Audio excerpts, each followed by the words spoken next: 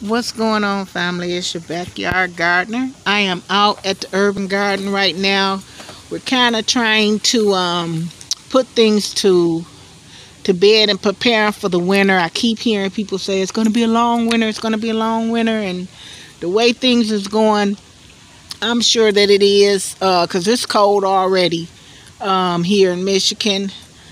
I got some pine straw from my neighbor who has a pine tree, and him and his wife was raking them up, and I asked if I could have some, and he said sure. So my grandboys got out and they helped them rake them up, and gave me two big gigantic bags we brought home, and we covered the kiwi plant.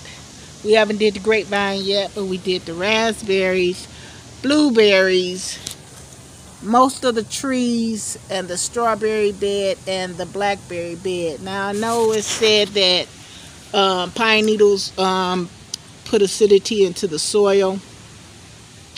It doesn't put that much acidity. It's not going to change your pH like that. So this is, here come Mari and my granddaughter. This is what we're doing to prepare the garden for winter. Say hi, Mari. Mari is starting to do her own makeup. We don't understand where that's going, but we go with it. And here comes Sean bringing a big bag of the second bag of pine needles so we can finish up the tree. So all you gardeners out there, you know what I'm going through because you're doing the same thing. Also, another neighbor brought me right here in this box some counter lilies that she had cut back and digged up. So I'm going to store them for the winter, and next year I'll put some counter lilies out here because they get real tall and beautiful. So that's what we got. I hope everybody is doing well. I'd like to give a shout out to P. Smith Gardener. Sent me some wonderful seeds. I'm very excited to be able to use those. I want to give a shout out to Keep Growing Detroit, who delivered 6 fence panels to me. I'm excited about that. I've already used them. And stay tuned for 1 second. I'm going to take you over to the other garden and show you the progress that we did over there.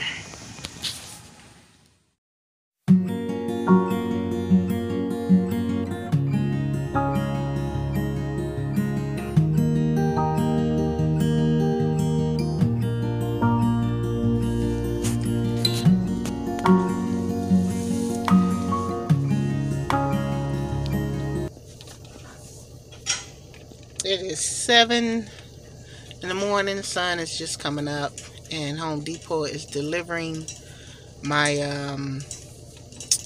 6 fence panels that was donated to me by Detroit Black Farmers Land Fund.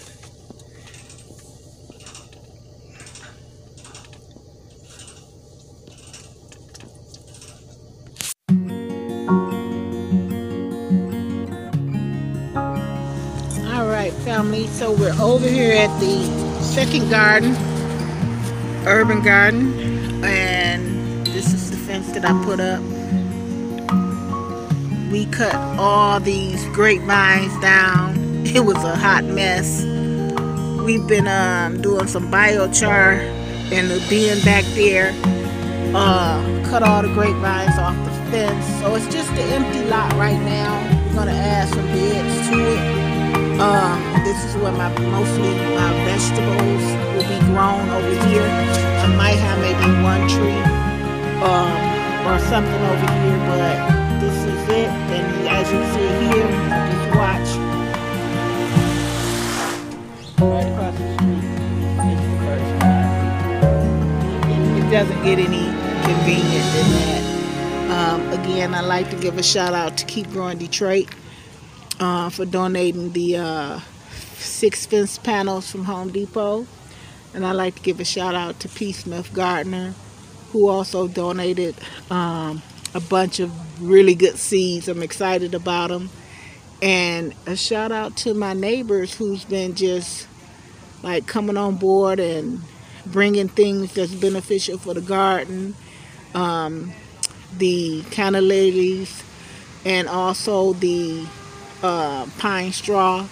So I'm really thankful that the community has embraced this project, because before it was nothing but an empty lot. And, you know, it was being maintained, but not as maintained as now. So, uh, get out there and grow something. Even if you don't have a lot and you got a patio or a porch, you can still do it there too. It's no excuse. All right, everybody. I'm going to leave it at this note. Keep growing Detroit. Peace.